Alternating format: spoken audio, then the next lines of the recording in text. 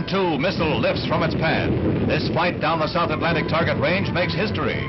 This is the booster that will carry the Gemini space vehicle on the nation's next manned spaceflight program. What makes this test stand as a milestone is a camera that is mounted on the second stage of the booster. It has been designed to record spectacular close-ups. As the Titan nears the fringe of space, the first stage shuts down. Now, watch. The second stage ignites, and with a mighty blast pushes the first stage away in shattered pieces. This is what an astronaut in the Gemini will see.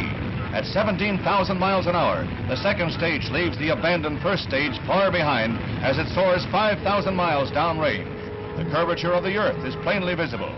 Through the magic of the camera, Earthlings take their first ride into space.